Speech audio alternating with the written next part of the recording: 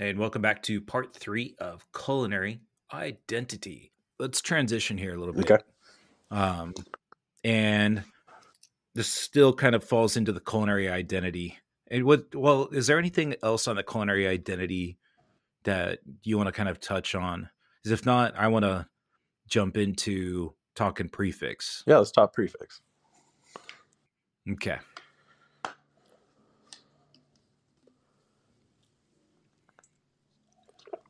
I'm going to stop this real quick. Okay. Morris. Yes, sir. Let's talk prefix menus. Prefix menus. So, yes.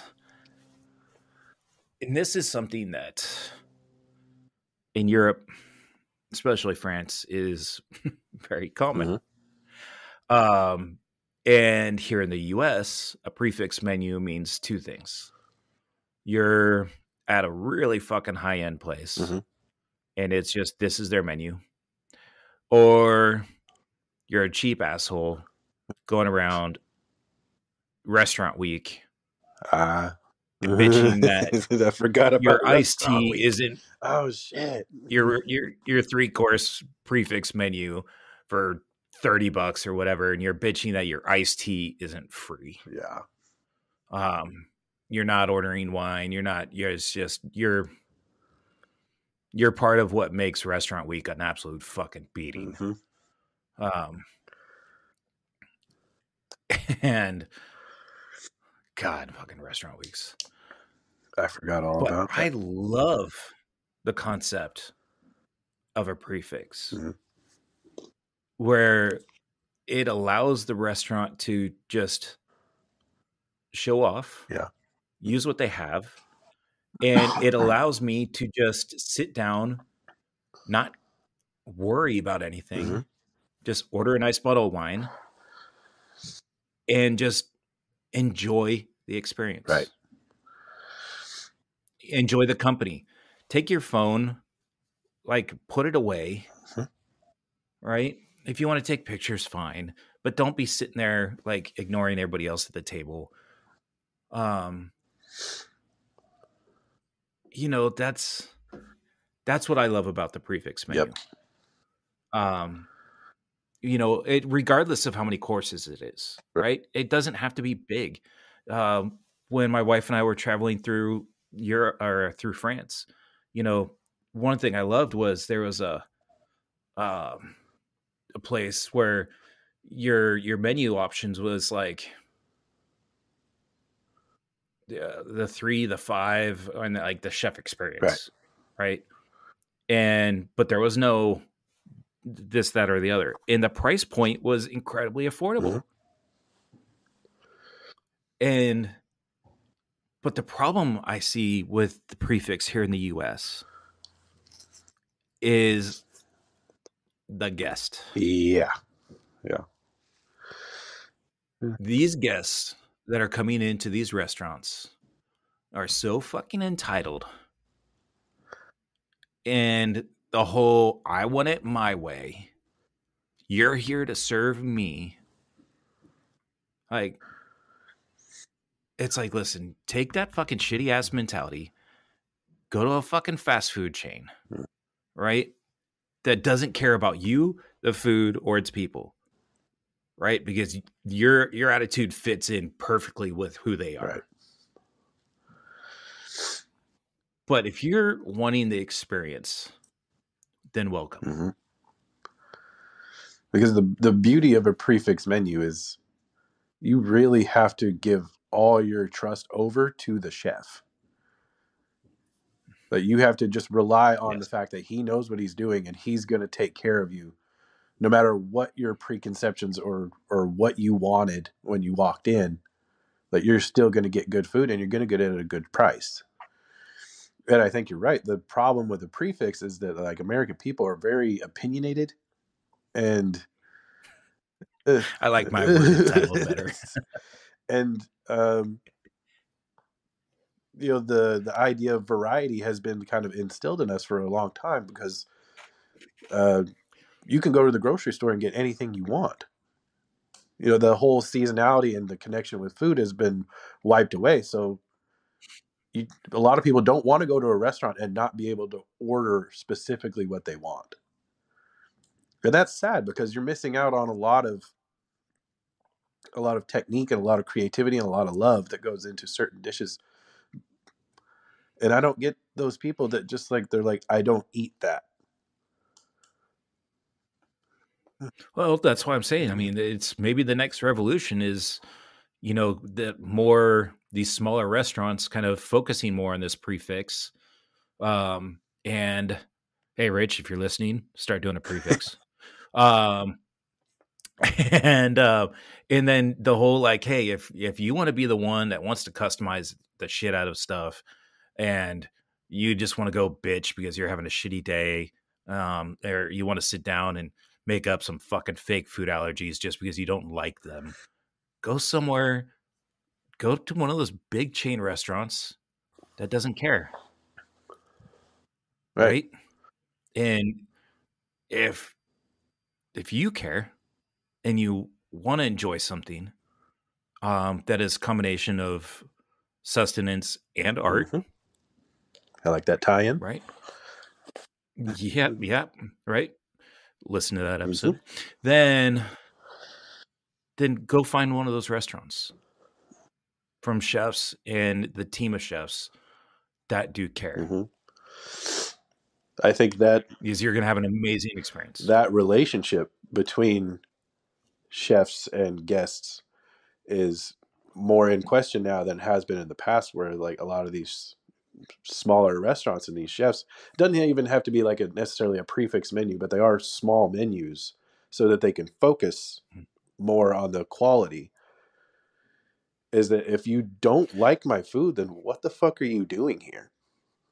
Don't come back. I don't care.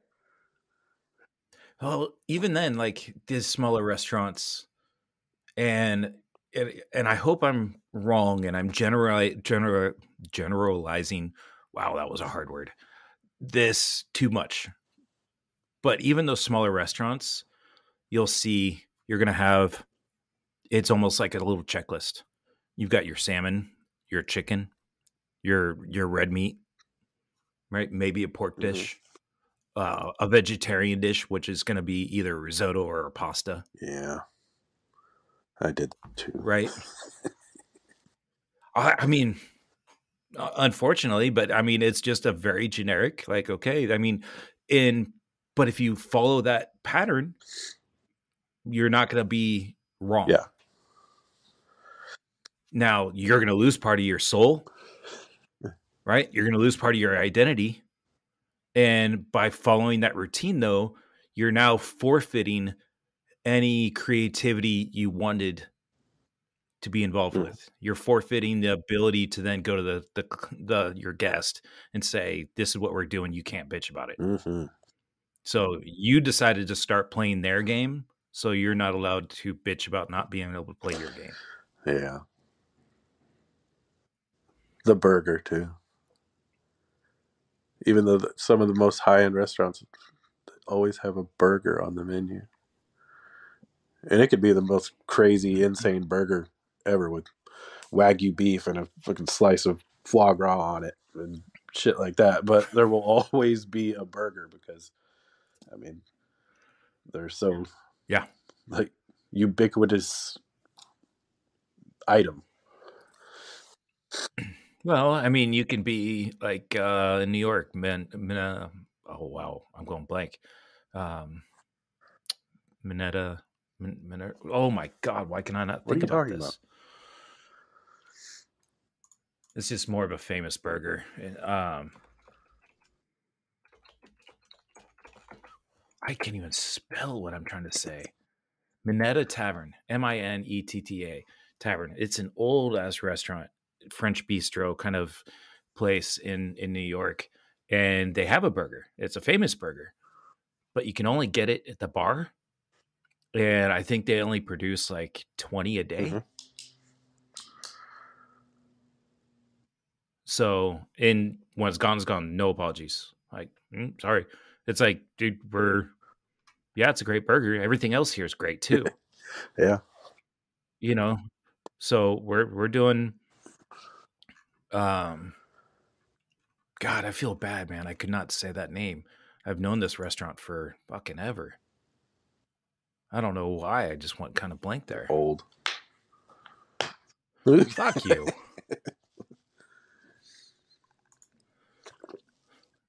And I say that in the nicest possible way. Felt it. I felt the love. Yeah, we'll spoon later. I'll make up for it.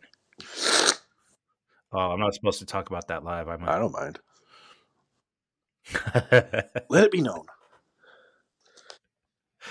Oh man, hopefully our wives don't hear this. Mine will. She loves the podcast.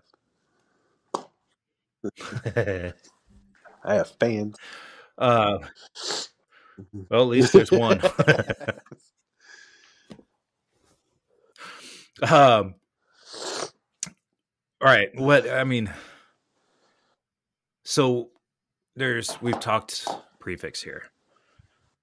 We've talked the pros and the cons. Mm-hmm. I voiced why I like it and why I don't necessarily see it happen and embraced as much as it should be. Now I think Rich at the Heritage Table could pull it off. And not in a restaurant week format. Mm-hmm.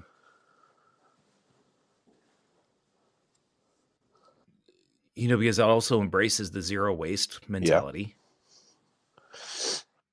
Yeah. But so we've talked why we like it and what the problems with it is, and a lot of the problems are really just the mm-hmm. guest. And unfortunately having a new experience with it, not being able to choose and wanting to customize the fuck out of everything. Yeah. I'll take that, but can I get this sauce on the side? I don't know if I like that. Put that on the side. Just fucking sit down and enjoy, right? Chances are your life sucks. Stop trying to control everything and just enjoy something. It'll make your life better, I promise. And when you get to that level of cooking, everything that goes on the plate has, meaning. It's to create the harmony of the dish. You take one thing out of it, and now it's not the same thing. No.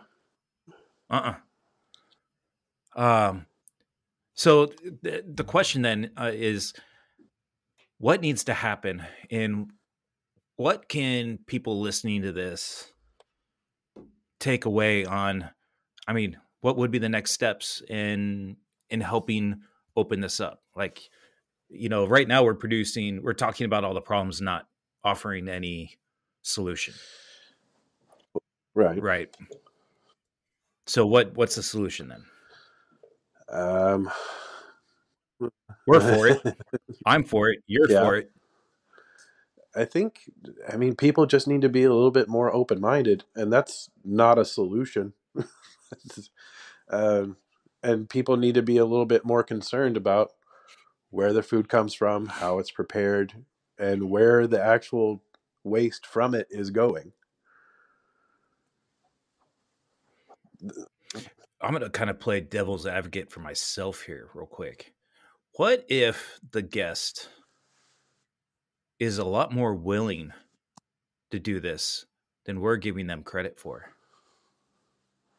And now at this point, it's more of the fear on the chefs and the restaurants about doing something like this. That is also very possible. And it's, instead of acknowledging that fear, we're going to blame it on the guest. Because not only is that more enjoyable, but it's a great distraction. Well, I mean, we're all... everybody that's been in the restaurant has had to deal with that same problem. It's a form of trauma. You don't just get over past trauma that easily. We're trauma brothers, and you can want to put yourself out there as much as you want, and you can try a little bit. But like you said, if you're scared of what the guest thinks, then you have to have that checklist. But like I said, I think more and more chefs are steering away from that because the guests have been so wrong in the past. Mm-hmm. And to a certain extent, some of them know that. And that's why I think things are getting better. But like I said, it's a long road. Mm-hmm. So I don't really know what the It's solution would long. be other than think about it a little bit more. I've got the solution. Oh, come on. Stick your hopes and prayers up your ass, dude. Well, I mean, not in the, I say that in the nicest possible way. Thinking about it more is gonna just delay and just now all of a sudden it's dead. Like nothing's gonna happen. And I've gone completely blank on where I was going with this before I decided to be a dig Actions about it. Speak louder than words. It's something of that, right? And just and do it, because the other part is we're not talking about ditching your entire fucking menu and just going exclusively to we're doing 3 or 4 dishes, right? You can grow into that. I think you would have to. You kind of have to establish a little bit of a reputation for yourself before you just open a restaurant and say we're prefix only, unless you're in France. Or even existing places, right? You can have your regular menu and then have another prefix menu, and just and just have that be the thing. The Zaitinia by Andreas, Jose Andreas, right? That was one of my favorite meals. There's the one here. Man, I still wish it was here. Absolute favorite restaurant. And every time my wife and I would go, we would get their, I guess it was a prefix. It was like the chef's tasting, and it wasn't like a big menu. It was actually just a line item on their regular menu, which was like 6 pages or something. Because it was all kinds of just different things. And it was, I think, $50 a person.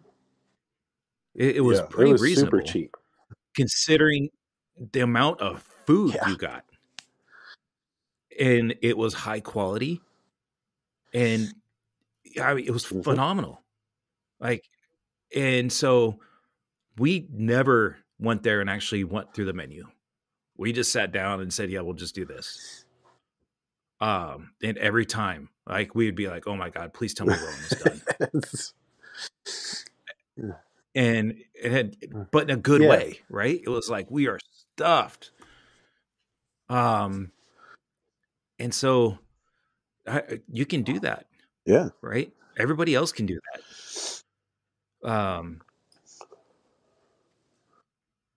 So you don't have to get rid of your whole menu. Have the prefix and the a la carte together. Mm-hmm. Right. And see what kind of reaction you get. Really train your staff up to why this prefix is such an amazing thing. Where it's, it's not the leftover special menu, but it's where the chefs in your team can really have fun with the creativity. And it's really the purest form of what that restaurant is. And it's a great value. So, yeah. And so someone wants to go and they're just really looking to, start with the fans of the restaurant, your regulars, the people that are coming there, and be like, hey, you guys are going to love this. Right. And start with them and then get them behind it. And then they can start bringing friends and talking about it. I think it can grow. Yeah. So I think that's the solution. But first, we're going to have to start getting a lot more restaurants that are chef owner operators that have the willingness to want to put the effort into that level of creativity. Because some chef owner operator restaurants, the chef's just done. I mean, might as well have been me back there or something, right? You know, where I'm just like an old, bitter, jaded, you know, you enjoyed that way too much. Just thought it was a funny thing to say. No, I'm not old, bitter, jaded. You know, there's been plenty of times I have been without the old part. All right, I'm not that old, but man, where you can actually just get involved and have that creativity and just the community mindset of when you got a great team that really is vested in it as well, and everybody's got just that think tank that starts happening. Holy shit! It's a beautiful thing. Yes, absolutely. I mean, when I was building restaurants in my mind, just kind of my own pipe dream building restaurants. Um, my wife and I early in our relationship were talking about it. It's like, oh, we're gonna win the lottery and we're gonna go find this one perfect piece of property somewhere and we're gonna build this thing, destination restaurant. But I mean, whatever. But there was always one room. It was like a conference room that was a library and and just whiteboards. And that's just kind of where you would go to brainstorm menus. Right. I think Le Bernardin has something like that. But once again, it's going to require space to do that. And square footage wise, if you've got space that isn't generating income, chances are it's not. It can be as simple as a big whiteboard in the kitchen, and invite everybody. The servers and managers, and it doesn't just have to be cooks. I mean, like if you have an idea, just jot it down. What harm can it do? Yeah. Well, I can tell you the harm it can do. Public embarrassment. I can already see it. Someone writes something up there, that they think's a good idea because the whole concept is, hey, there's no such thing as a bad idea. Because there really isn't, right? Because you don't know where that idea can spur somebody else, like in a different direction on something. But I can already see it in that somewhat of that community where everybody can just write something down. Somebody walks up and looks at it and goes like, who the fuck put that up there? Now all of a sudden it's like, you could see someone just shrinking down. You got to create a culture that doesn't do that kind of shit. Well, if it was pretty bad, I would do that. I mean, if it was pretty bad, I might do that too, but maybe not out loud in front of everybody. Did you write this down? It's stupid. No. It depends on on my day.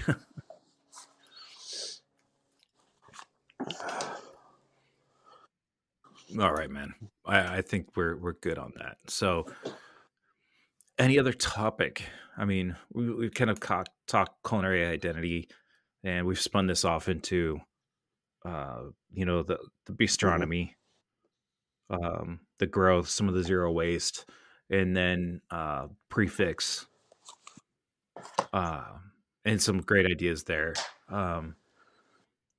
What part of culinary identity have we not hit?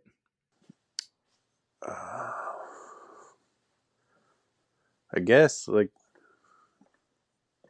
individual chefs as opposed to like American identity as a whole. Well, if you have like, are we still recording? Okay. Yes. So, like I told you about how I grew up, right? And that experience to me seems almost like ubiquitously American. Like my friends all grew up the same way. We just, our cultures or, wherever we came from, it wasn't discussed. It wasn't acknowledged.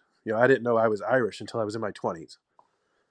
But if you come from a background, whether it's, I don't know, you're Mexican or you're French or even if you're Canadian, like you have something to kind of fall back on. I don't mean that in like any kind of negative way. It's just like when you're brought up with a cuisine, you have a lot of respect for that cuisine. Whereas a lot of us are blank slates. So as an American chef, aligning yourself with a certain cuisine, it's I want to say it's difficult, but Right. it's a big I feel you. choice. You know, you do what makes you feel good, obviously, but it's I don't know if it's harder or easier to be that blank slate. You know what I mean?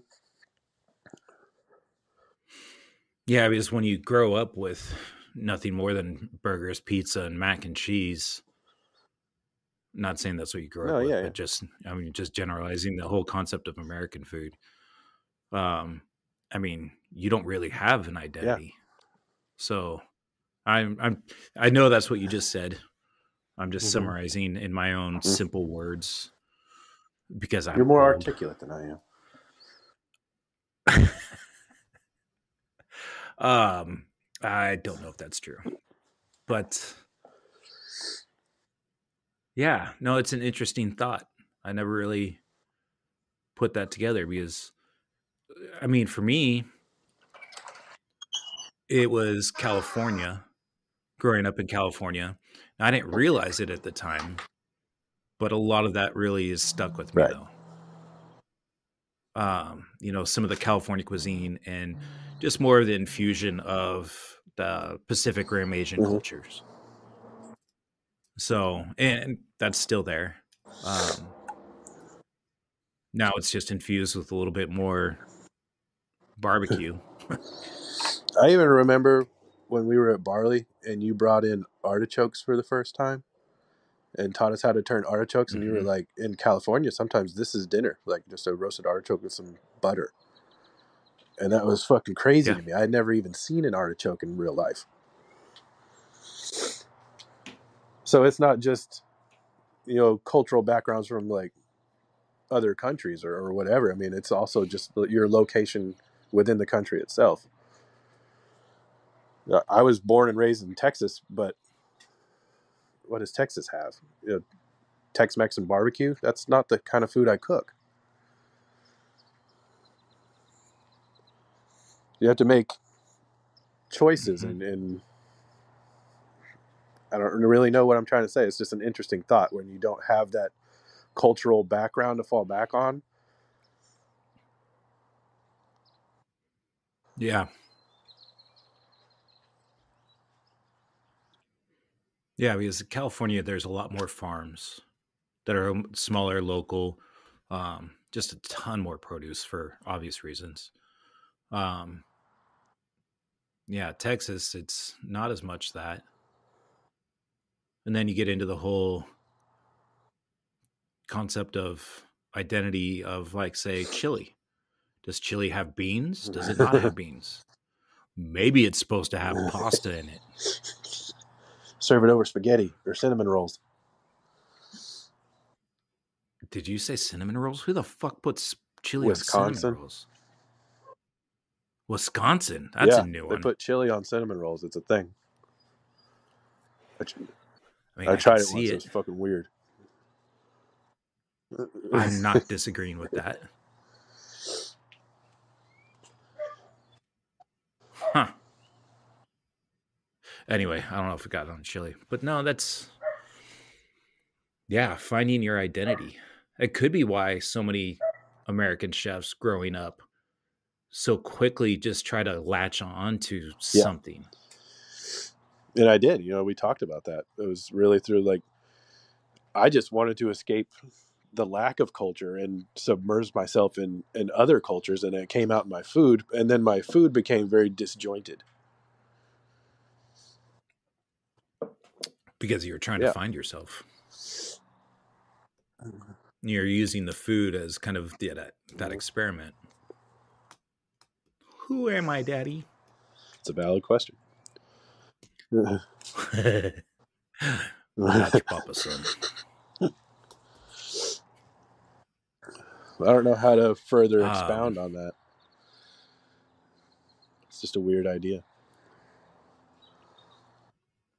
It is. But, I mean, very valid. So if I open a restaurant, no matter what I make, is it New American?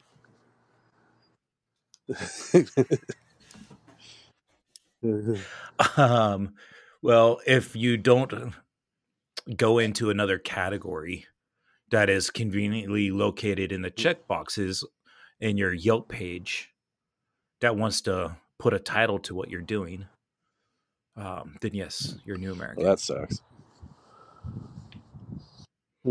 Because you're only allowed to check one box. Yeah. To me, it has kind of a negative connotation. It seems lazy.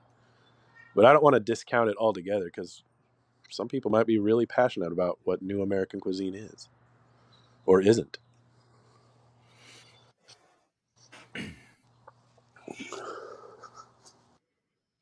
Yeah, and I don't have another idea on that one. On what, because I understand the importance of being able to align, so to speak, with who you are on when someone's searching for something. You know, like, hey, where are we going to go to eat? You know, you don't want to end up place and show up somewhere and just be like, it's nothing but vegan curry. And you're like, huh, not what I wanted right now. I mean, hopefully the name would have given it away, but I'm not judging anybody. And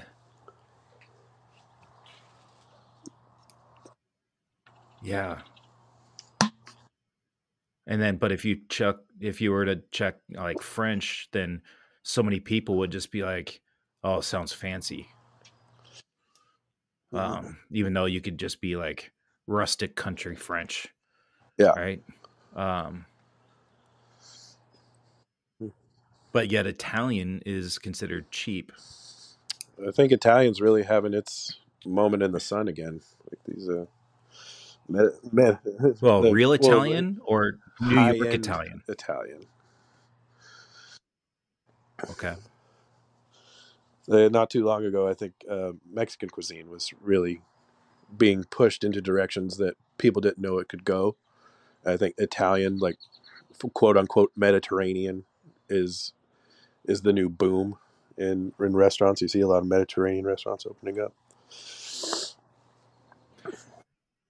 Let's expound on that, to use one of your bougie words there. I've recently had this conversation with a client that I've been working with on a restaurant, and they said with like Mediterranean flair or influence on some things. And I'm like, okay, let's talk about this real quick. The Mediterranean is huge. Yeah. It's roughly the size of the continental US. Right? It is not some small little lake, right? It is huge. In the amount of cultures, in types of food that come from each region of it are vastly different. So when you, and then the other problem is when you say Mediterranean, the American mindset automatically goes to hummus. Yeah. I mean, just a Greek restaurant, right? So it's not a Greek restaurant. It's in what people are trying to say when they're saying, you know, what this client was trying to infer was more the Mediterranean diet. Right. You know, fruits, nuts, vegetables, you know, essentially cleaner, healthier. So it was like, okay, we need to lose the word Mediterranean, because I understand that's what you think, but people are going to go a very different direction with that. So, I mean, like I said, I mean, we had a restaurant that we were going to open with that group, and they were calling it Mediterranean, and I was like, okay, let's talk about this. You know, yes, I mean, does that mean I can do, a hand, do a pasta out of Italy, but instead of using, your typical garlic, onion, basil, kind of base, so to speak, I'm going to bring in like Ras Al Hanout from Morocco, Yeah. you know, um, instead of like mascarpone, we're going to be using, raita. It's like, where are we going with this? What do you mean by, um, and that's just me saying how, like, it's kind of that bowling Right. alley. All right. Saying Mediterranean is not identity. That's like saying New Right. American. Like, what the fuck does that really mean? So We're, that's my rant on Mediterranean. words have a lot of impact when it comes Meaning? to defining food. Yes. And people have so much preconceived Right. ideas of what it should be based on their shitty Yeah. experience somewhere. Or great,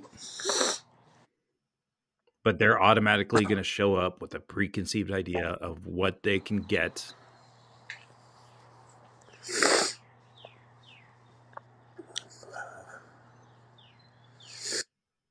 And And that's that's it. it.